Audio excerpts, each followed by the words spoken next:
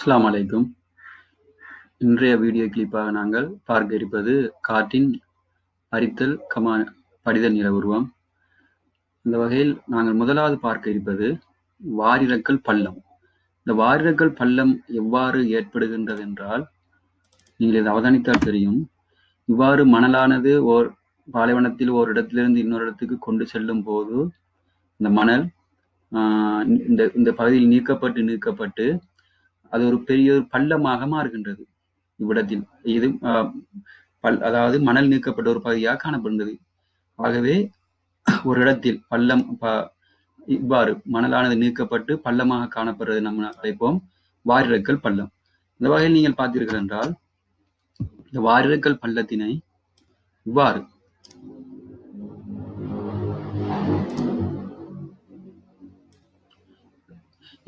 நாங்கள் வழங்கப்படுத்த முடியும். இந்த வாரிரக்கல் பள்ளத்தினை பார்த்தீர்கள் என்றால், இது காற்றானது வளமையாக ஏற்கனவே காணப்பட்ட ஒரு நிலப்பகுதி. இதனூடாக காற்றானது தொடர்ச்சியாக வாரிரக்கல் செயல்முறையினை மேற்கொண்டு இப்பகுதியானது ஒரு பள்ளமான பகுதியாக மாறுகின்றது. ஆகவே இது முன்னர் இருந்த பகுதி, இது வாரிரக்கல் செயற்பாட்டின் காரணமாக அது இவ்வாறு மாறியுள்ளது. இப்ப வாரிரக்கல் செயற்பாட்டின் சிறந்த உதாரணமாக நாங்கள் ஹொரிசன், நெபராஸ்கா என்ற இடத்துல காணலாம். அதே போல டெக்சாஸ், அமெரிக்காவுள்ள காணப்படுகின்ற டெக்சாஸ் என்ற இடத்துல இது ஒரு வாரிரக்கல் பள்ளமாக காணப்படுகிறது. டெக்சாஸ் என்ற இடத்துல 1996ஆம் ஆண்டு ஒரு வாரிரக்கல் பள்ளம் ஒன்று ஏற்படுத்தப்பட்டுள்ளது. அப்ப நாங்கள் உதாரணமாக டெக்சாஸை குறிப்பிட முடியும். அடுத்ததாக நாங்கள் பார்ப்போம், இரண்டாவது பார்ப்போம் பாறை சமவெளி. பாறை சமவெளியை நீங்கள் பார்த்தீர்கள் என்றால், இவ்வாறு வாரிரக்கல் செயல்முறை மூலமாக பாரிய பள்ளங்கள் ஏற்படுவது போன்று மணலானது நீக்கப்பட்டு முடிய வெளியே தெரிகின்ற, அதாவது உள்ளே இருக்கின்ற பாறையானது வெளியே தெரிந்தால் அதனை நாங்கள் பாறை சமவெளி என நாங்கள் அழைப்போம். இவ்வாறு மணலானது கொண்டு சென்ற பிறகு வெளியே தென்படுகின்ற பாறையினை நாங்கள் அழைப்போம் எவ்வாறெனின் பாறை சமவெளி என நாங்கள் அழைப்போம். இவ்வாறு கொண்டு செல்வதை நாங்கள் லோயஸ் எனவும் அழைப்போம். இவ்வாறு கொண்டு இவ்வாறுதான் காற்றானது ஒரு இடத்துல இன்னொரு இடத்துக்கு மணலை கொண்டு செல்கின்றது, பருப்பொருட்களை கொண்டு செல்கின்றது. அது எவ்வாறெனின் சகாரா பாலைவனத்தில் இருந்து அமேசான் காடுகளுக்கு கொண்டு போய் சேர்க்கின்றது. சகாரா பாலைவனத்திலிருந்து ஸ்பெயின், பிரான்ஸ் போன்ற இத்தாலி போன்ற இடங்களுக்கு கொண்டு சேர்க்கின்றது. கோபி பாலைவனத்திலிருந்து ஜப்பான் போன்ற, சீனா போன்ற பகுதிகளுக்கு கொண்டு சேர்க்கின்றது. அவை நாங்கள் இதனை பார்த்தோம் என்றால்,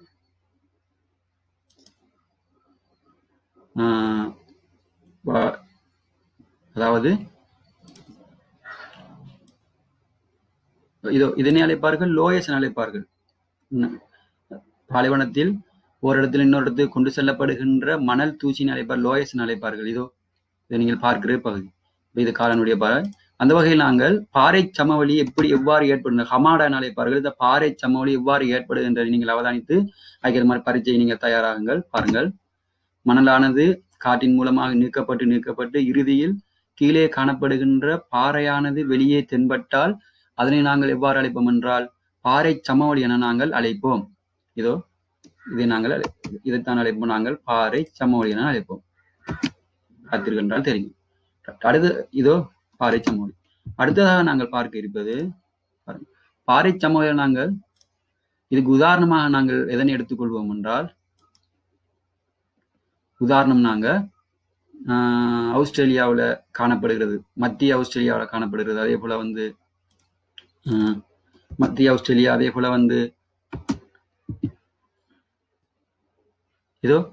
இந்த பாறை சமவெளியை நாங்கள் ரெக்கன் அழைக்கிறார்கள்.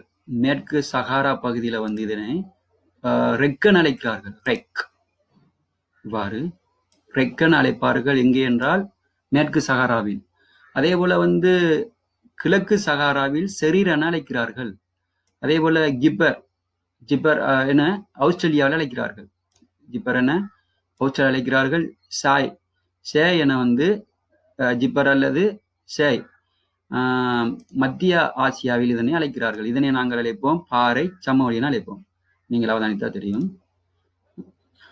ஜிப்பர், அதாவது இதிலே காணப்படக்கூடிய ஆஸ்திரேலியாவில் காணப்படக்கூடிய மத்திய ஆஸ்திரேலியா காணப்படக்கூடிய பாறை சமவெளி நீங்கள் அவதானிங்கள். ஆகவே நீங்கள் இதனை உதாரணமாக நீங்கள் எடுத்துக்கொள்ள முடியும். இது மோஜாவே என்ற ஒரு அமெரிக்காவில் காணப்படக்கூடிய கலிபோர்னியாவுக்கு அருகில் மோஜாவே என்ற பாலைவனத்தில் காணப்படக்கூடிய ஒரு பாறை சமவெளி தான் இது. அடுத்ததாக நாங்கள் பார்க்க இருப்பது யாடாங்கு. யாடாங்கை நாங்கள் அவதானித்தோம் என்றால் இதோ எவ்வாறு யாடாங்கு காணப்படுகிறது என்றால் வன்பாறையினையும் மென்பாறையினையும் கொண்டு காணப்படுற சந்தர்ப்பத்தில் நீங்கள் வன்பாறையினையும் மென்பாறையினையும் கொண்டு காணப்படுற சந்தர்ப்பத்தில் மென்பாறையானது அரித்து நீக்கப்பட்டு உட்குடைவாக தாலி போல ஒரு காட்சியளிக்கின்ற ஒரு பதியைத்தான் நாங்கள் எவ்வாறு அழைப்போம் என்றால் யாடாங்கன்னு அழைப்போம். இந்த யாடாங்கை நீங்கள் அவதானித்தீர்கள் என்றால் இதோ இதுதான் யாடாங்கு. யாடாங்கை அவதானித்தீர்கள் என்றால் வன்பாறையினையும் மென்பாறையினையும் அருகருகில் கொண்டிருக்கின்ற சந்தர்ப்பத்தில் இது வன்பாறையாக காணப்படும் மென்பாறை. ஆகவே வன்பாறையினையும் மென்பாறையினையும் அருகில் கொண்டிருக்கிற சந்தர்ப்பத்தில் இது வன்பாறை, இப்பகுதி மென்பாறை ஏற்கனவே காணப்பட்டிருக்கும். ஆகவே வன்பாறையினையும் மென்பாறையினையும் கொண்டிருக்கின்ற சந்தர்ப்பத்தில் காற்றானது மென்பாறையினை அரித்து நீக்கிவிட இப்பகுதியை நீங்கள் அவதானித்தீர்கள் என்றால் இது மென்பாறை காணப்பட்ட பகுதியாக காணப்படும். இது வன்பாறை தொகுதியாக காணப்படுகிறது. ஆகவே மென்பாறையினையும் வன்பாறையின் அருகில் இருக்கின்ற சந்தர்ப்பத்தில் மென்பாறை அரித்து நீக்கி காணப்படுகின்ற ஒரு நிலவரத்தை நாங்கள் யாடாங்கு என அழைக்க முடியும். யாடாங்குக்குரிய நாங்கள் உதாரணத்தை நாங்கள் பார்த்தோம் என்றால் யாடாங்குரிய உதாரணத்தை நாங்கள் இங்கே அவதானித்தோம் என்றால் யாடாங்கு அதாவது சகாரா பாலைவனத்திலே நாங்கள் அவதானிக்க முடியும். அதே போல அமெரிக்காவில் காணப்படுகின்ற கொலராடோ போன்ற இடங்களில் அவதானிக்க முடியும். நீங்கள் அவதானித்தீங்க என்றால் டெக்சாஸ், அமெரிக்கா இதோ காணப்படுகின்ற யாடாங்கு என்ற நில உருவம் டெக்சாஸ் என்ற இடத்தில் அமெரிக்காவில் காணப்படக்கூடிய டெக்சாஸ் என்ற மாநிலத்தில் அவதானிக்க முடியும். அதை நீங்கள் அதை உதாரணமாக எடுத்துக்கொள்ளலாம். அதே போல இது சீனாவில் கிங்ஷா என்ற மாகாணத்தில் சீனாவில் காணப்படக்கூடிய ஒரு பகுதியில் காணப்படக்கூடிய ஒரு யாடாங்கு நில உருவமாக காணப்படுகிறது. ஆகவே நீங்கள் உதாரணத்தை நீங்கள் இதுக்கு பயன்படுத்திக் கொள்ள முடியும். இது நியூ டெசர்ட் ஈரான்ல காணப்படக்கூடிய ஒரு யாடாங் நில உருவமாக அவங்க சொல்றார்கள். அடுத்ததாக நாங்கள் பார்க்க இருப்பது நாங்கள் பார்ப்போம்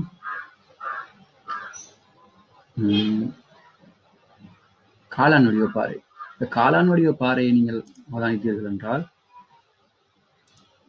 காளான் வடிவ பாறை எவ்வாறு தோற்றுவிக்கப்படுகின்றது என்றால் இதை நீங்கள் அவதானிக்கும் போது உங்களுக்கு விளங்கும் காளான் வடிவ பாறை எவ்வாறு தோற்றம் பெறுகின்றது என்பதை நீங்கள் இந்த காணொலியை நீங்கள் பார்க்கும்போது உங்களுக்கு தெளிவாக விளங்கும்.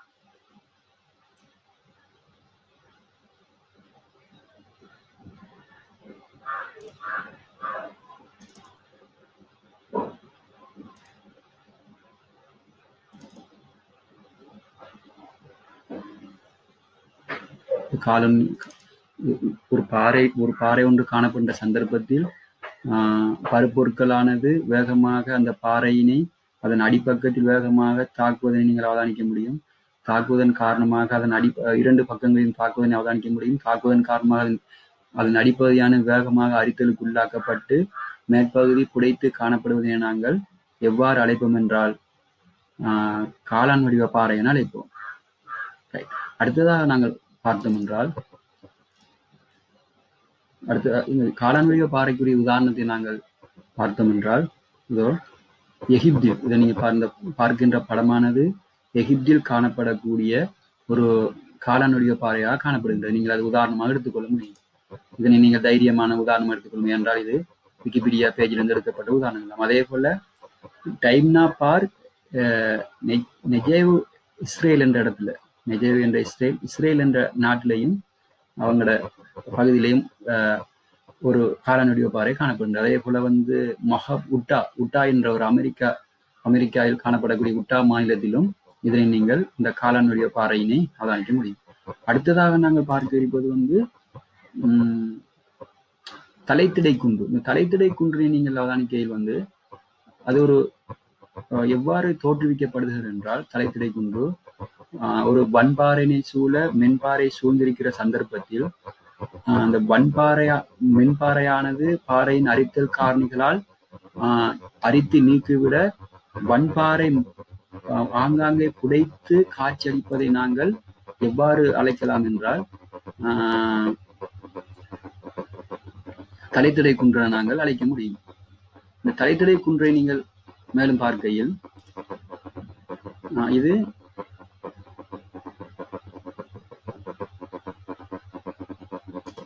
தலைத்திடை குன்றை நீங்கள் அவதானிக்கையில்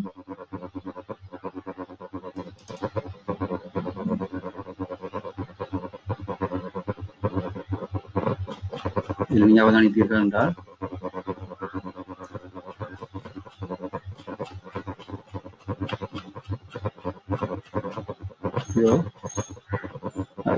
இந்த படத்தை பாருங்கள். நான் மீண்டும் சொல்லுகின்றேன். யாடாங்கானது உருவாகின்ற முறை இது அவதானியுங்கள். இது அழைப்பார்கள் யாடாங்கு உருவாகின்ற முறை. அதே போல நாங்கள் பார்த்தோம் என்றால் தலைத்திடை குன்றை நாங்கள் அவதானிக்கையில் காணப்படும் பார்ப்போம்.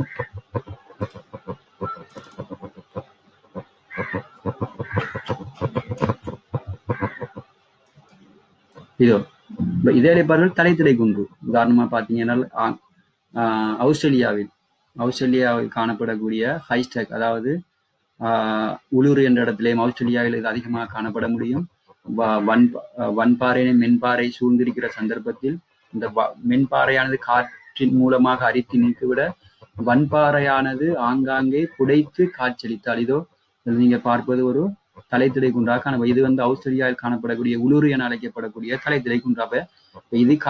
இதைத்தான் நாங்கள் எவ்வாறு அழைப்போம் என்றால் புடைத்து காட்சியளிக்கும். இது ஒரு வன்பாறையாக காணப்படுகின்றது. அதனால் அழிக்க முடியாமல் போய்விட்டது. நீரினால் ஏற்படுத்தக்கூடிய ஒரு நில உருவமாக மொனட்டோனக்ஸ் என நீங்கள் மொனட்டோனக்ஸ் என்று சொல்வார்கள். அதே போல ஒரு நில உருவம் தான் இது.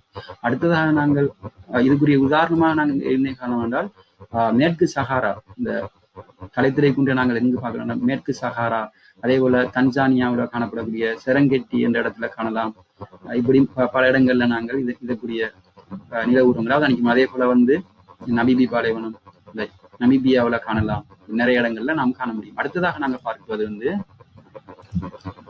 பீடை கிடைத்தினவு என்றால் வன்பாறை மென்பாறை மேலாகவும் வன்பாறை கீழாகவும் காணப்படுகிற சந்தர்ப்பத்தில் மென்பாறையினை காற்றானது அரித்தி வன்பாறை மேற்பக்கமாகவும் மென்பாறை கீழே காணப்படுகிற சந்தர்ப்பத்தில் வன்பாறையினை காற்றானது அரித்து நீக்கியவுடன் மென்பாறையானது தீவிரமான முறையில் அரித்தலுக்கு உள்ளாக்கப்பட்டு காட்சியளிப்பதனை நாங்கள் தலைத்திடை குன்று என நாங்கள் காண முடியும். தலைத்திடை குன்று எவ்வாறு தோற்றுவிக்கப்படுது என்றால் இந்த வீடியோவை நீங்கள் பார்க்கும்போது உங்களுக்கு விளங்கும்.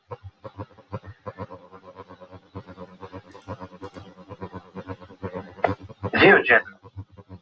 It is the German name or word for landscape. These are popular monsters. நீங்கள் பார்த்தீர்கள் என்றால் தலைத்திடை குன்று நாங்கள் சில வீடியோ ரெஃபரன்ஸ் எடுத்துக்கொள்ள முடியும். தலைத்திடை குன்று எவ்வாறு உருவாகிறது என்றால் நீங்கள் இதனை அவதானித்தால் உங்களுக்கு தெரியும்.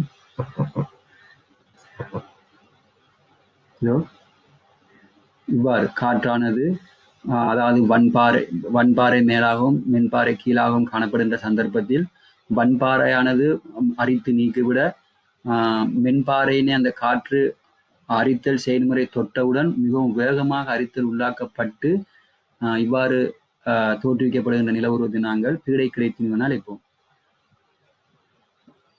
நீங்கள் பார்க்கின்ற பகுதி பள்ளமான பகுதியாக மாறுகின்றது. மீண்டும் பாருங்கள் எவ்வாறு ஏற்படுகிறது என்றால் இவ்வாறு காணப்படுகின்ற பாறை ஒன்று இவ்வாறு காணப்படுகின்ற சந்தர்ப்பத்தில் பாறை மீது முதலாவது வன்பாறையினை அரித்து நீக்கி விடுகின்றது.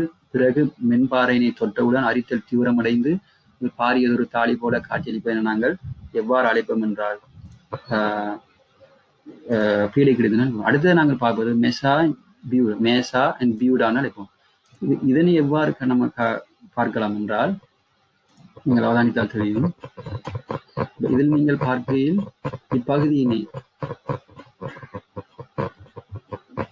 இதை நீங்கள் பார்க்கையில் இதோ காற்றானது அரித்தல் செயல்முறை மூலமாக பாரியளவில் அரித்தலினை மேற்கொண்டு, நீங்க இதனை நன்றாக அவதானிக்க வேண்டும். காற்றானது அரித்தலினை தீவிரப்படுத்தி, காற்றானது அரித்தல் செயல்முறை மூலமாகவோ அல்லது இங்கிருந்து ஓடி வருகின்ற நீர் தேங்கியோ ஏதோ ஒரு முறையில், சில நேரங்களில் நீரும் இந்த நில உருவங்களை தோற்றுவிக்கின்றது பாலைவனத்தில். அப்ப இங்கே பாலைவனத்தில் இந்த மேசா என அழைக்கப்படுகின்ற இது காற்றினால் குறைவாக அரித்தலுக்கு உள்ளாக்கப்பட்டு வன்பாரின் அதிகமாக கொண்டு ஒரு அதிக மேற்பரப்பினை கொண்ட ஒரு சாய்வாக காணப்படுவதை நாங்கள் மேசா எனவும், அதிகமாக அரித்தலுக்கு உள்ளாக்கப்பட்டு குத்தான மெலிதான ஒரு பாறை தொகுதியை நாங்கள் பியூட் எனவும் அழைப்போம். அது கீழே நாங்கள் பார்த்தோம் என்றால் இதோ இங்கே காணப்படுவது வந்து நாங்கள் மேசா எனவும் இப்பகுதியை நாங்கள் மேசா எனவும், இதை நாங்கள் பியூட் எனவும் அழைப்போம். இதெல்லாம் பீட் எனவும் நாங்கள் அழைக்க முடியும். அதே போல பார்த்தீர்கள் என்றால்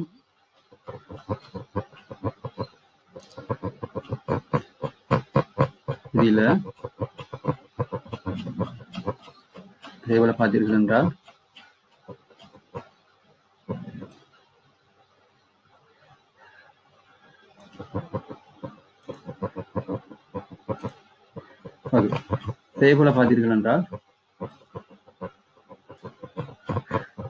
இதோ கொலரோடா என்ற இடத்தில் காணப்படக்கூடிய ஒரு மேசா இவ்வாறு காணப்படும். இதை நீங்கள் உதாரணமாக நீங்க பார்த்தீங்கன்னா மேசாக்குரிய உதாரணத்தை கொலரோடா என்ற இடத்தில் இதனை நாங்கள் அவதானிக்க முடியும். கொலரோடா என்ற இடத்தில். அதே போல பியூட்டை வந்து நாங்கள் கொலரோடாவும் பியூட்டை நாங்கள் உட்டா என்ற இடத்தில், அமெரிக்காவில் காணப்படக்கூடிய உட்டா கெனியோன்லேண்ட் நேஷனல் பார்க், அதாவது மரண பள்ளத்தாக்கு அழைக்கக்கூடிய உட்டா என்ற மாநிலத்தில் இதனை நீங்க அதிகமாக அவதானிக்க முடியுது. கொலரோடா என்ற இடத்தில் காணப்படக்கூடிய இது ஒரு மேசாகும். அதே போல வந்து பியூட்டை நீங்கள் பார்க்கையில் வந்து இது மெலிதாக காணப்படும். இது எங்கே காணப்படுது என்றால் அரிசோனா பாலைவனத்தில். இது பியூட், இது வந்து அரிசோனா பாலைவனத்தில் காணப்படுகிறது. பாறையினால் மெலிதாக அரித்தலுக்கு உள்ளாக்கப்பட்டது பியூட் எனவும், அரித்தல் குறைவாக நடைபெற்று பாரிய ஒரு நிலத்தினிவாக காணப்படுவது வந்து பாறை தொகுதியாக வந்து அடுத்தே நாங்கள் பார்க்க இருப்பது வந்து காற்றின்ற நில இது என்னதென்றால் அதாவது பருப்பொருட்கள் கொண்டு செல்கின்ற முறைகள். அது காவிச்செல்லல், அதுல நாங்கள் பார்த்தோம் என்றால் காவி செல்கின்றது. அதே போல நாங்கள் பார்த்தோம் என்றால் தாவி குருதி செல்கின்றது. அதே போல நாங்கள் பார்த்தோம் என்றால் உருட்டி செல்லல். இவ்வாறு 3 வடிவில் இந்த நில உருவமானது கொண்டு பருப்பொருட்களானது கொண்டு செல்வதை நாங்கள் அவதானிக்க முடியும். இது வந்து எவ்வாறு செல்கின்றது என்றால் காவி செல்லல். முதலாவது நீங்கள் பார்த்தீர்கள் என்றால் காவி செல்லல். இதோ நீங்கள் பார்ப்பது வந்து காவி செல்லல். இதோ நீ பார்த்து கொண்டிருப்பது காவி செல்லல். அதுக்கு பிறகு என்ன வரப்போகுது என்றால் தாவி குதித்து செல்லல். இது இந்த நீங்க இப்போது பார்ப்பது வந்து தாவி குதித்து செல்லல். அதே போல அதுக்கு பிறகு நாங்கள் பார்க்க இருப்பது வந்து உருட்டி செல்லல். பருப்பொருளினை இதோ உருட்டி செல்லல். 3 வகையில வந்து இந்த பருப்பொருட்களான என்ன செய்யப்படுது என்றால் கொண்டு செல்லப்படுகின்றது. அடுத்தது நாங்கள் பார்ப்போம் என்றால் இவ்வாறு கொண்டு செல்லுகின்ற பருப்பொருட்களானது ஏதாவது தடைப்பொருளை அடிப்படையாக கொண்டு படிய விடுகின்றது. இவ்வாறு ஏதாவது ஒரு தடைப்பொருளை அடிப்படையாக கொண்டு படிய விடுவதனால் பல நில உருவங்கள் தோற்றுவிக்கப்படுகின்றன. அதிலே ஒரு முதன்மையான நில உருவம் தான் பிறையுறு மணற்குன்று. பிறையுறு மணற்குன்று எவ்வாறு தோற்றுவிக்கப்படுது என்றால் ஒரு பிறை வடிவில், இதோ பிறை வடிவில் அந்த மணலானது கொண்டு செல்லப்பட்டு படிய விடப்படுவதனால் தோற்றுவிக்கப்படும் நில உருவமாக நாங்கள் பிறையுறு மணற்குன்றை நாங்கள் அழைக்க முடியும். பிறையுறு மணற்குன்றை நாங்கள் இதோ பாரு, அதை நீங்க இதிலே பார்த்தீர்கள் என்றால் எவ்வாறு தோற்றுவிக்கப்படுது என்றால் பிறையுறு மணற்குன்று. இந்த படத்தை நன்றாக நீங்கள்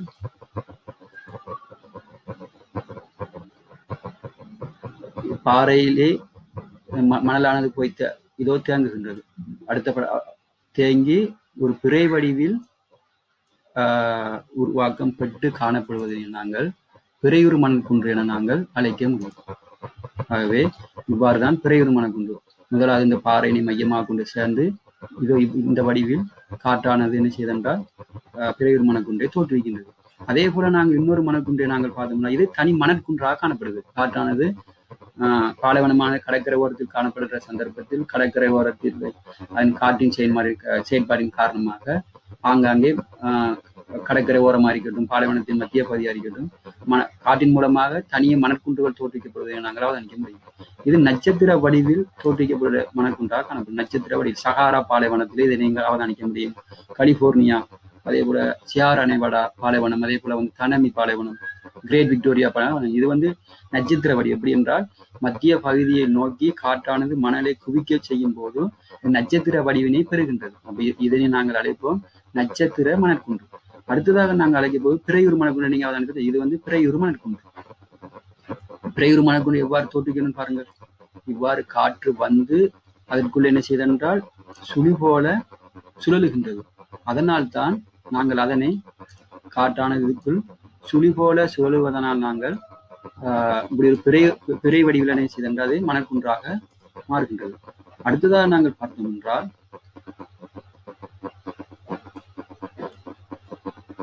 குறுக்கு மணற்குன்று. இதை நீங்கள் பார்த்தீர்கள் என்றால் குறுக்கு மணற்குன்று காற்றின் எதிர் திசையில் காற்றானது காற்று மணலை கொண்டு வருகின்ற சந்தர்ப்பத்தில் அதற்குள் ஒரு ஒரு ரிவேர்ஸ் ஒன்று ஏற்பட்டு காற்றில் அது ஒரு காற்றின் எதிர் திசையில் குறுக்காக மணலானது குவியப்பட்டு காணப்படாததை நாங்கள் எவ்வாறு அழைப்போம் என்றால் குறுக்கு மணற்குன்று அழைப்போம்.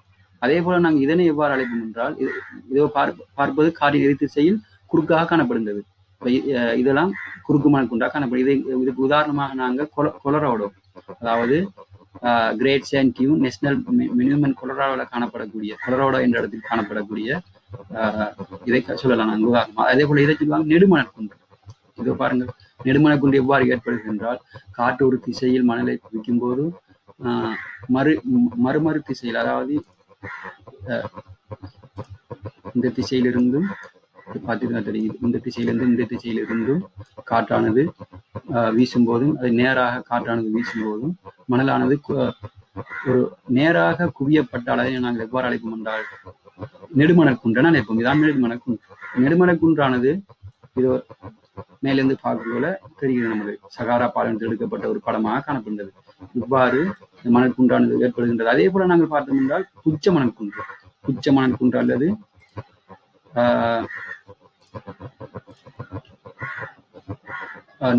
புச்ச மணற்குன்று நாங்கள் அடுத்த அல்லது வால் மணற்குன்று அதனை நாங்கள் பார்த்தோம் என்றால் இதோ இவ்வாறு இதைத்தான் நாங்கள் அழைப்போம் வால் மணற்குன்று அல்லது புச்ச மணற்குன்று அழைப்போம். அதன் வால் போன்று காட்சியளிப்பதை நாங்கள் புச்ச மணற்குன்று நாங்கள் அழைப்போம். இந்த வகையில் நான் அதை நுண்மண் படிவு லோயஸ் என்றால் காற்றானது ஓரிடத்தில் இன்னொரு இடத்துக்கு கொண்டு செல்லப்படுகின்ற இப்படி அகற்றி இப்படி கொண்டு செல்லுகின்ற இந்த படிவுகளை தான் சொல்வார்கள் லோயஸ் என அழைப்பார்கள். லோயஸ் என்பது ஓரிடத்தில் இன்னொரு இடத்துக்கு கொண்டு செல்லப்படுகின்ற மணல் படிவுகளை நாங்கள் லோயஸ் அழைப்போம். இந்த வகையில் மற்றும் ஒரு வீடியோவில் நாங்கள் ஏனைய தலைப்புகளோடு சந்திப்போம். இன்ஷா அல்லாஹ். அஸ்ஸலாமு அலைக்கும் வரஹ்மத்துல்லாஹி வபரகாத்துஹு. இந்த வீடியோனை நீங்கள் ஏனைய மாணவர்களுக்கு பகிர்ந்து அவர்களும் பார்ப்பதற்கு உதவுங்கள்.